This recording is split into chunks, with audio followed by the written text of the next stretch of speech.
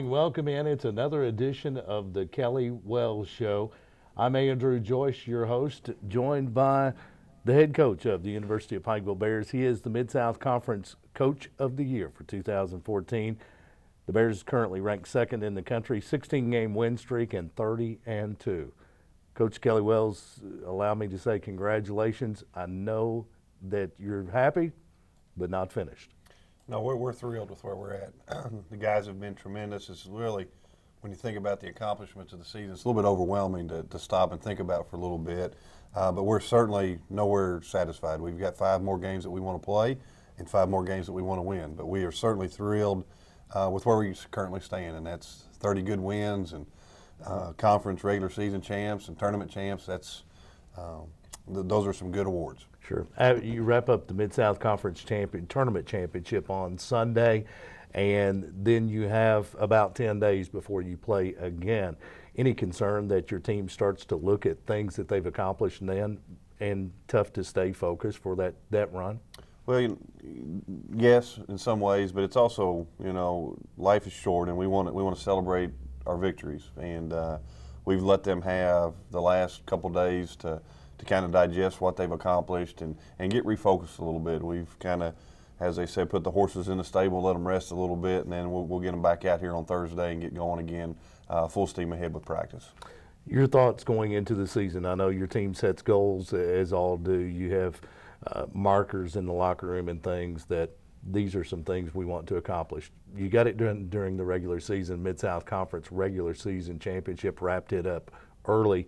And now the Mid-South Conference Tournament Championship. Huge win over Georgetown. And it's the first time since, I think, 2001 that the Bears have won both titles in the same year. Your thoughts on those 2 accomplishments? Well, we've been chasing it pretty hard. I mean, that's kind of been, we kind of skipped a step and won a national championship amongst it. Right. But we've joined great company, Coach McCoy's last group in 2001 to do both of those, and we're honored to be in that company. And the guys have really earned those awards.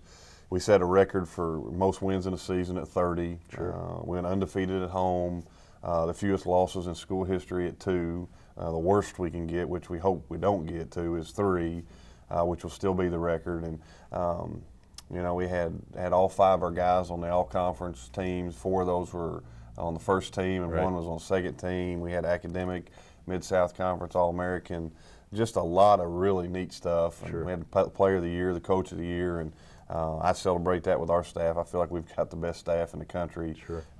And that shows in the in the awards that we've been able to get. How does this team stay hungry?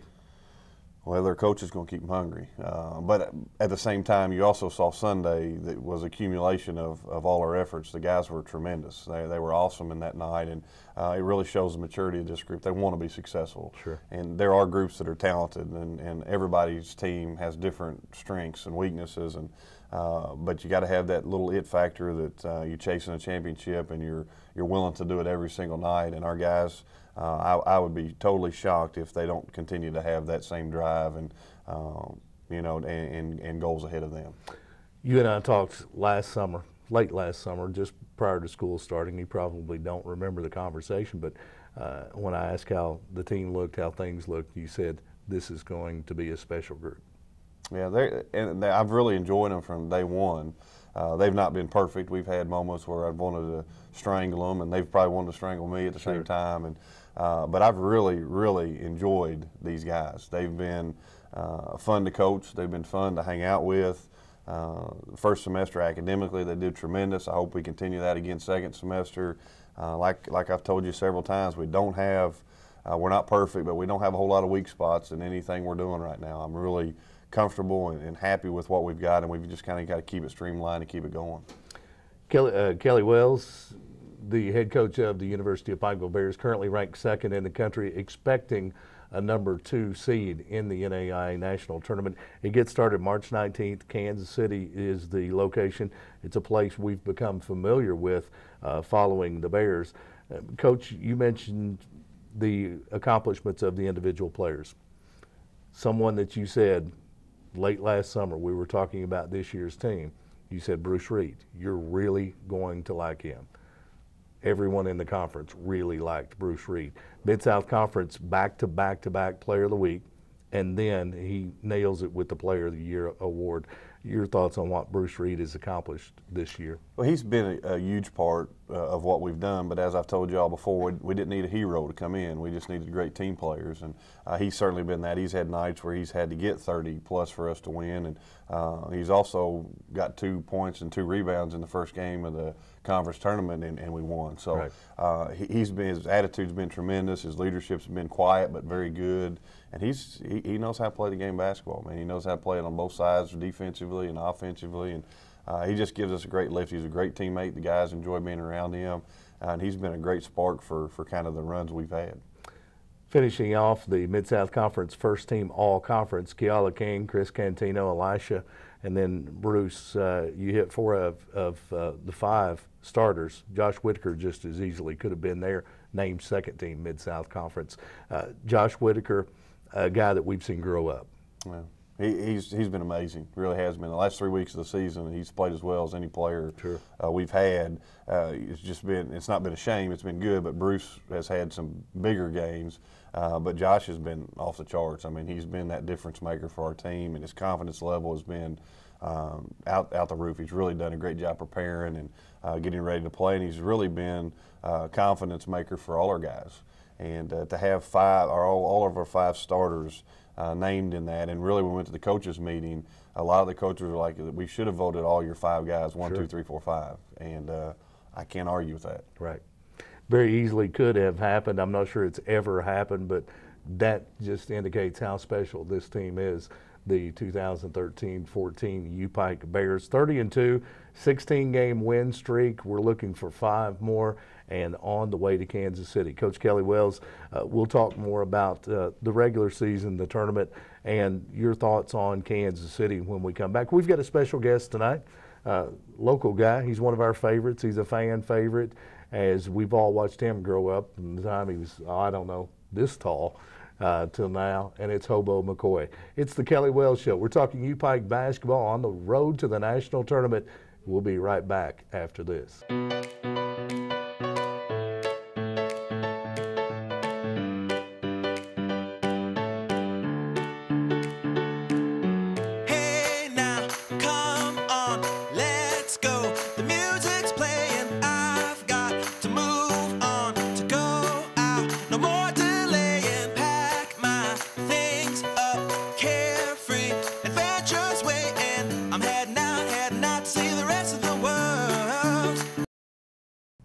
Welcome back in. The Kelly Wells Show, presented by Appalachian Wireless. We talk all things U-Pike basketball, joined by the Mid-South Conference Coach of the Year, Kelly Wells, head coach of the University of Pikeville Bears. 30-2, 17-1 conference regular season record, Mid-South Conference tournament champions with a huge blowout win over Georgetown in the championship. And next on the horizon, the NAIA National Tournament in Kansas City, which starts on next Wednesday, the 19th, as we are taping. Coach Kelly Wells, I know you expect a number 2 seed in this tournament, overall seed. The last time the Bears won the national tournament, 2011, you went in unseeded and made that amazing run to knock off 5-seeded opponents. Going as the 2 seed should be an easier road. Yeah. There's not going to be an easy road, I can assure you of that. And we certainly took the toughest. I mean, there was no doubt who was the best tournament that year, and we took on everybody. And hopefully we don't have to take on everybody this year, but there will be some great teams. I even look at the teams that are seated down towards the bottom that are close to getting in. All of those are good teams. I mean, there's nobody good, and the risk you take is facing that team that doesn't have a good record, but really is surging at the end of the year and playing great Windsor Conference tournament. And then you get stuck with a team that's red hot too. So there's some dilemmas being at the top when you have to play somebody like that too. But it'll be a challenge for sure. And I know you break down this. You're one of the Raiders. You are the Raider for the Mid-South Conference. You look at the national things. You look at the numbers. You look at the records. You look at who's coming from which conference. As you break down the national tournament and anticipating teams that you'll see, I know you can't scout each one completely the way you want to, but obviously you've looked ahead. You've got some deep knowledge of the national tournament field. Are there some teams out there that just scare you with the style they play, or maybe some teams that you feel like you would have tough matchups with? Well, fear is a bad word. We're not really fearful of anybody, and right. we respect everybody. Sure. But, we really believe in us. We really do. And I know it's sometimes a cliche, but we believe in what we're doing, and, right. and we don't really care what anybody else does. I do know that it's harder to speed a game, or it's harder to speed up a game than slow down a game. So I am concerned about teams that want to slow it down and sure. Run the entire shot clock and then sit back in the zone and make you tempo and play in the 50s and 60s. That's not to our strengths. Now, have we won like that? Yeah, we've won a lot of games like that. Right. But I prefer to let us play and get out and go. That's when we're special. So those kind of teams are teams that I'm a little bit concerned about. But nonetheless, we're going to face definitely some of those teams as we go sure. through the tournament. We'll face bigger teams than us. There's some teams like Talladega and Philander Smith that played LSU and were as big as LSU on right. the court, which is unbelievable. But nonetheless, we like what we've got. So it's really more about us than really our opponent.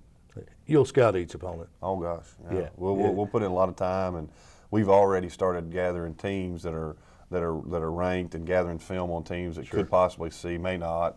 It never hurts to outwork yourself. I mean, we're gonna do all of that. But I've got coaches who chase down all of those kind of things, and it's real Ty and Coach Compton and Coach Taylor and Coach Brinkman and Coach Whitaker. They hustle to get all the information. Our guys are as prepared as anybody. But again, we don't want to spend all our time worrying about other people and not take care of home base. And we certainly take care of home base. Especially as this season has been, 30-2. Would it be a disappointment to not take care of business in Kansas City? Well, you know me well enough to know that it's a business trip. It's not a vacation. Right. We want to go out there and we want to play very well. We want to represent what we've got. But we know we're a championship team. We know that. We've proved that. And it would be less than satisfying to go out there and not compete at a high level. Now, if we go out there and we play somebody who is better than us and they beat us, right. hats off to them. They're a darn good team if they do that. And we'll be okay with that. And winning for me is different now than it used to be. A lot of times, I think we've got just a whole room full of winners, and losing a basketball game will never change that in my mind. I know you like this team a lot, and you talk about the special nature of this season. As you look at the national tournament field, how many teams, are there any teams in the national tournament field that you feel like is better than this team? I don't think there's any team better than us. Are there teams capable of beating us? Yeah, there'll be 31 teams that are capable of beating us. You know, we've proved that. Our Thursday outing in the conference tournament, and then our Saturday outing, and then turned around on Sunday and we were unbeatable. Right. So we can be different things now, but if our guys are dialed in and we play our best, we'll bring back a national championship. Now, getting us to play our best, who knows? You know, we're dealing with 18 to 23-year-olds. You never know exactly what you're going to get. We've got the former National Coach of the Year, Mid-South Conference Coach of the Year. I have faith that our team will be prepared to play. Coach Kelly Wells, we've got Hobo McCoy coming up. Your thoughts on the Pike Central product and key member of this Bear squad? Well, if there's anybody that's been more connected to me personally since I've been here, it's probably Hobo. I can remember my first time getting the newspaper, the Appalachian News Express. Hobo may remember this. In my camp picture, there's a little Hobo in the picture at my very first camp, and I've been very close to his parents, and his mother cuts my hair. I mean, we've got a very close relationship, and I've not been more proud of a young man than I have Hobo. And of course, we kind of adopted him being from here, and love him just like one of my own. So I hope little Mason Wells is watching a guy like Hobo McCoy and the way he acts and the way he carries himself, because that's what I want for him as well. Absolutely. He'll be our guest next when we return on the Kelly Wells Show. We're talking U Pike basketball. It is presented by Appalachian Wireless.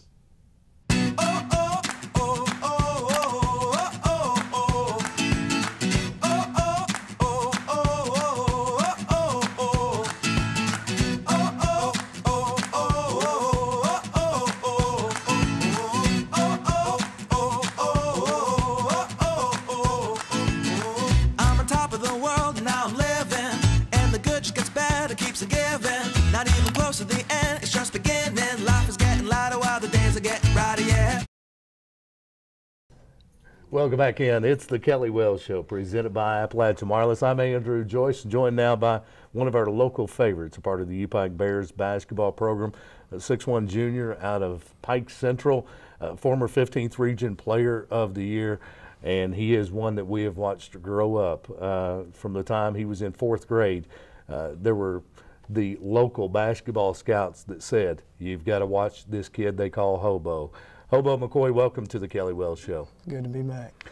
You are a local legend here, Hobo, and now riding on the wave of what is U-Pike basketball 2013-14.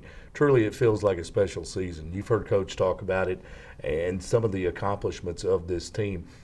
What's the feeling like in the locker room with this particular team? It's good right now. I mean, what we've accomplished so far is really amazing, but I think everybody really, realizes that we've got something ahead of us way bigger than what we have right now. So I think we all want our legacy of this team to be legendary, not stop it at just being great. So I think everybody is staying focused and take this next week and find out who we play and just stay hungry like we have all season. It's a great answer, almost like a scripted answer. But Hobo McCoy, you completely nailed it.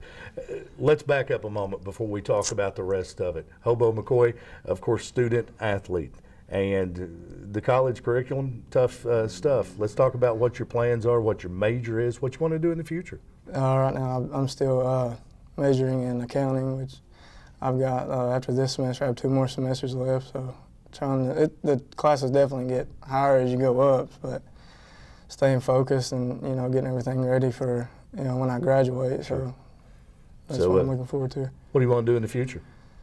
I'd like to when I get out, get with an accounting firm and then study for the CPA exam after I learn something, because it's a really tough exam. So sure.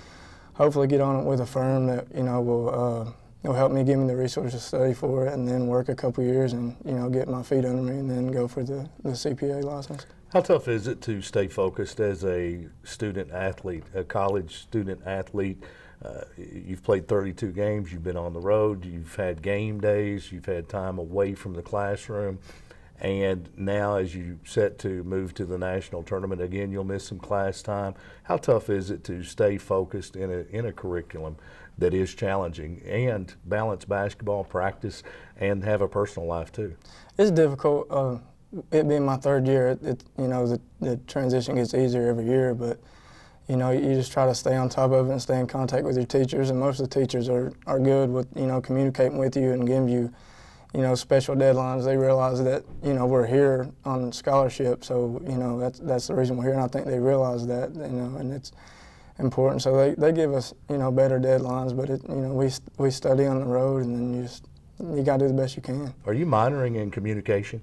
No, this is really I don't like communication whatsoever. Hobo McCoy, you and I are nailing this one. I'm telling you, talking to you a couple of years ago as a freshman, didn't know if you were going to make it through the segment, and you have all the right answers now. It's difficult, but like I said, I guess it's another transition. So. Let's talk basketball. Let's talk about teammates. How different is this team than the 2 previous teams you've been a part of here?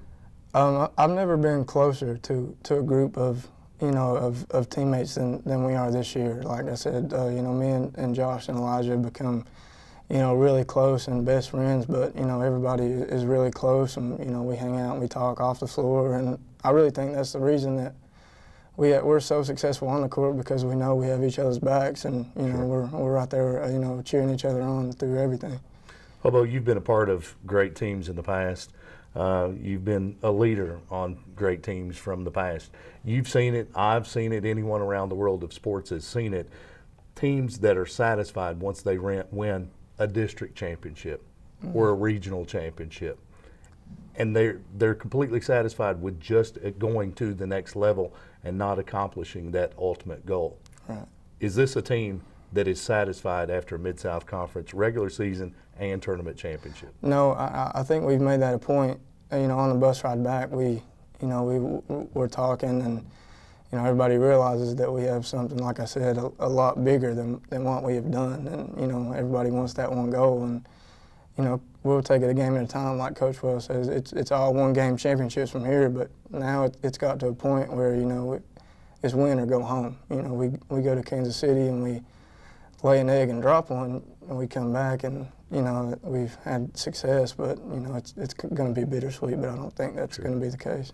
Familiar with Kansas City, been there, done that, so nothing should be new. What are you most looking forward to on the trip to the national tournament outside of bringing home the big trophy? Definitely not the drive. You know, that's the most difficult part. But, you know, Kansas City is a great place, and eating is definitely, you know, that's a big part down there. So there's a lot of barbecue, and that's definitely a highlight of the trip. Those of us that have made more than one trip to Kansas City, or even just one trip eating multiple times, do you have a favorite barbecue joint? Last year we ate at Gates, and Yes. that was really good. So I'm looking forward, hopefully. Arthur Bryant's Gates. It's Right, the yeah. ultimate argument Yeah. among Bears fans, which is the best. Yeah. Hobart McCoy, you're one of our favorites. Have been for a long time and continue to be. We're proud of you and the role you play with the U-Pike Bears, and we wish you luck in the national tournament and in your future. I appreciate it. Thanks for being a part of the show. Hobart McCoy, our guest on the Kelly Wells Show. He's a 6'1" junior out of Pike Central, and you'll be able to see him in the national tournament in Kansas City along with this U-Pike basketball team. We'll return. We'll wrap things up with Coach Kelly Wells, and we'll talk a little about what's coming up for the Bears in the next several days heading to the NAIA National Tournament in Kansas City. It's the Kelly Wells Show presented by Appalachian Wireless. I'm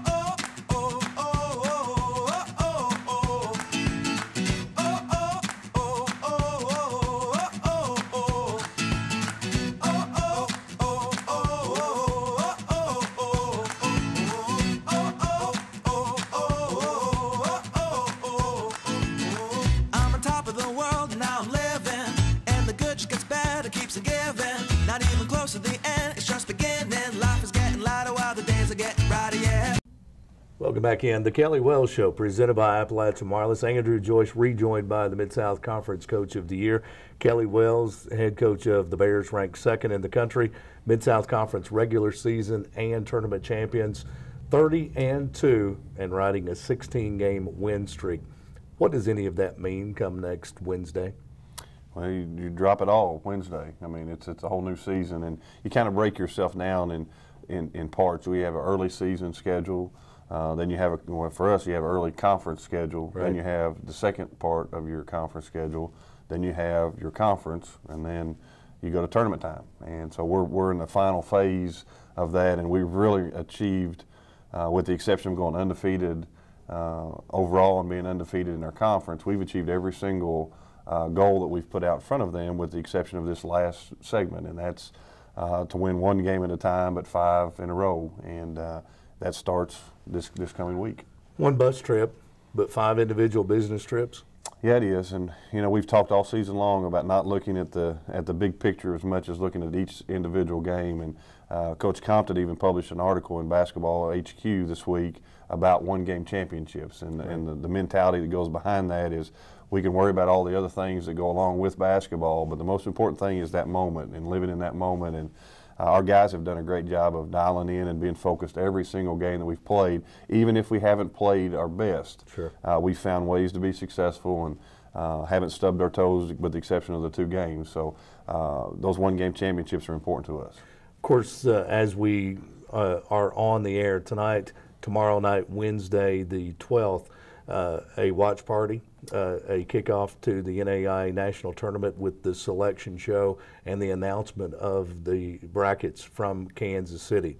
We've talked earlier, the guys have had a couple of days off, get their legs back under them, get refocused, and get back to work. What will the next week be like for a U-Pike basketball player? Well, a lot of it's catching up on their work we've missed. I mean, we've given them some days to make sure they go in and get their tests taken and their study exams and all the things they need to academically to get square before spring break. And most of them have done a good job with that. Once Wednesday hits and we find out our opponent, we know specifically what we're going to work on, and we can challenge those guys. And we'll get back to getting our individuals and our weightlifting in as we always do, but we'll get back to our team practices and team workouts where we concentrate back on putting some things together, and we'll add some new elements and We'll change the names of some of our plays to give a little bit of wrinkle. And again, we're not playing who's got a secret. We've got us, and that's who we're going to be. But we'll try to fine tune the things that make us a good team. How does it help you with the preparation, with having been there before as a coach who's been in the national tournament? We did all right on our first trip. Yeah, so we did. We can't hardly complain about that. We screwed it up after we had experience. We get down there for one game, so we're going to stay in a different hotel, and we're going to take a different bus company. We're just trying to mix a few things back up so we can get confused again and not know what we're doing. But really, the biggest key for us is we've got a really experienced team that's a good, talented team, and that's the most thing that makes it comforting for me. We'll mix it up even further, and no barbecue for Hobo McCoy.